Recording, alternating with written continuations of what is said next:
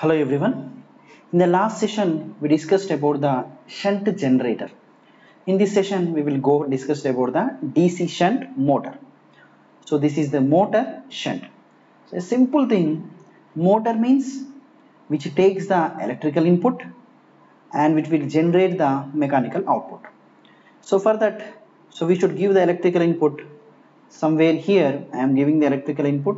That electrical input is the V. This is the supply voltage.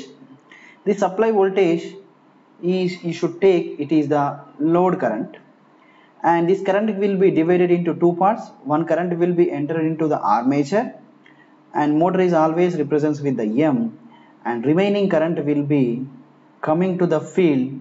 That field is connected parallel. Whenever the field is connected parallel, so you can name it as F and FF, no problem, anything which is connected to parallel, that's why it is called as the shunt field. So we can name it as the shunt field resistance, RSH. So whenever we are giving the electrical supply, the given required field is produced by the shunt field and the motor will be rotates. So whenever supply voltage is given, the motor will be rotates. The rotation will be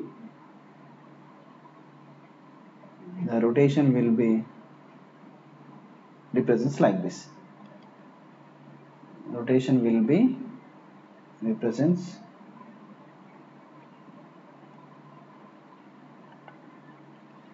like this. So the motor will be rotates in this format.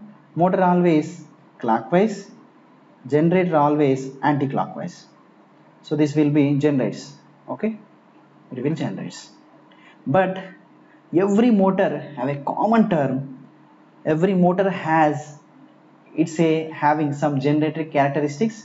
That's why it will generate some EMF across the armature, that is called as the back EMF. The reason is, in every motor there is a generator action. The generated EMF is the back EMF. Okay, so we can write it as, now we can produce these equations. So we will write, some terms already. EB represents back EMF, name itself, it is a back EMF. V is the supply voltage, input supply voltage. IL is the load current, or we can name it as the input current. Input current or load current, any current is the same. Shunt current is the armature current. So now we can write the equation. Which is the source? Source is here, the voltage is the source. So by using that, we can write the equation is like this. The equation is, the supply voltage is the input, that's why input will give back EMF, plus armature has some resistance.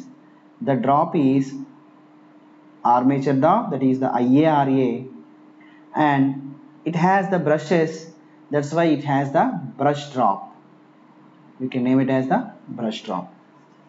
So this is about the generally the equation. So we can give a relation between the armature current, load current and shunt current.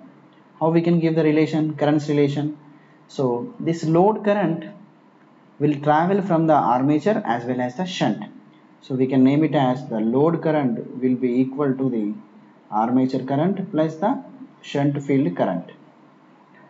Armature current plus shunt field current. Okay? Yeah. So we can write some equations.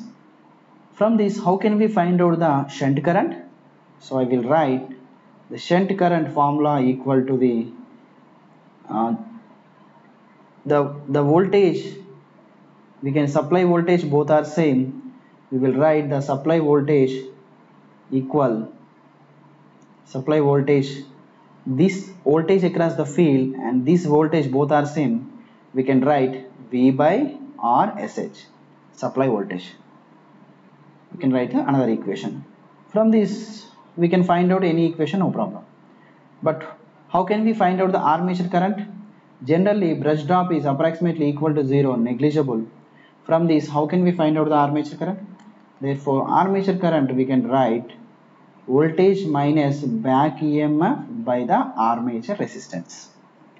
So, by doing the supply voltage minus back EMF by the armature resistance, we will find out the armature current. Okay, this is about the DC shunt motor. This is about the DC shunt motor. Okay, so just observe here, DC generator is generated EMF equal to voltage plus drop. Here armature current equal, this is the value. Here the shunt motor, the armature current equal, this is the value, and shunt current equal, this is the value. So this is the difference between this shunt motor. Next, the next machine is the series machine. In that, first we will go for the series generator. Series generator means, so it should be the generator represents with the G only, and it has a EMF will be generated in the armature A and AA, and this is the series field. So every field have some resistance, that's why it is also have some resistance, that is represents with the RSE, and here the field is connected series with armature. We can write field connected in series with armature. That's why both are connected in series. And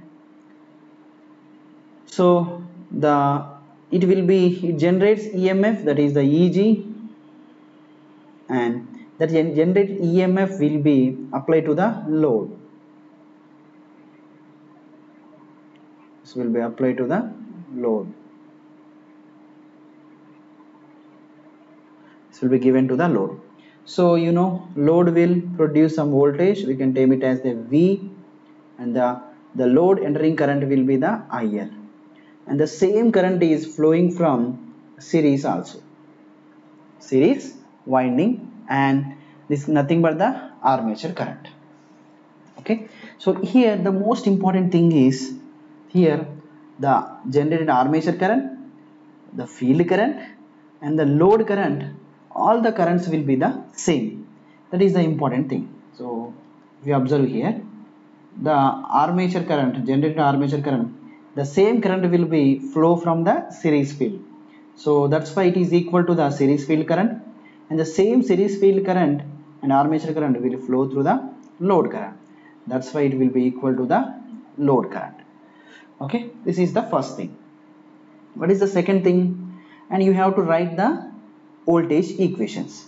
So for that voltage equations, if you observe here, the EMF generated source is here, and this is the drop. This will be the drop, and this will be the drop. Just write the EMF equation. So how can we write? So here the generated EMF EG equal, it has the armature have some drop, that is the IA into RA, plus, and same current, armature current will be flow to the series resistance RA, IA into RSC, plus it will be entering into the load voltage V. Okay, and we have the brushes again, we have the brush drop, but the brush drop is the negligible. From this we can find out, so if you approximately brush drop will be equal to 0, the equation is like this: EG equal to, if you common the armature current, then armature resistance plus series resistance equal plus V, load voltage. We can find out the armature current value. Armature current IA equal to, so that is EG minus V by total resistance, that is the armature resistance plus the series resistance. Armature resistance plus series resistance. So this is the, for the series generated EMF value and the armature current value. So if you compare with the shunt generator, the generated EMF equation is different and armature current is different. Here also this is the different and this is the different. Okay, so when you come to the series generator, a simple thing, the both armature and series, both armature and this is the field, don't confuse it, this is the field, wherever the winding is there, that is the field. Both armature and field are connected in series, that will be connected to the load only, so that's why it is called as the series machine. So just look at here, here the field is there, it is the armature, both are connected in parallel, that's why it is the shunt thing. So this is series generator. Series generator, all the currents will be the same, but shunt is different, it's not like that, and both the equations are different. Okay, so this is about the series generator. Okay, I hope all of you understand this session. Thank you.